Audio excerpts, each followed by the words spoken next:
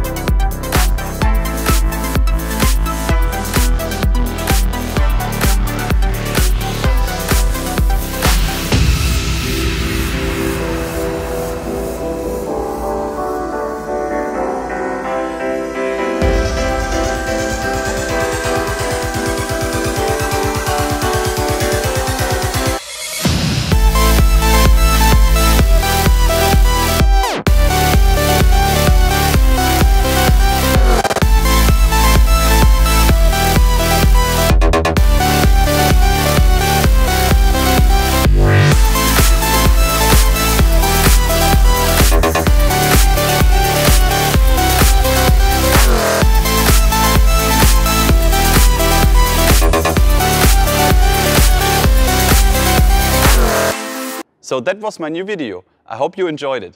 And if you have any tennis drill suggestions, just let me know. Use hashtag Tennistraining and maybe you see your drill in my next video. Also, don't forget to subscribe to my channel. Thank you for your support and see you next time. Bye bye, your Martin.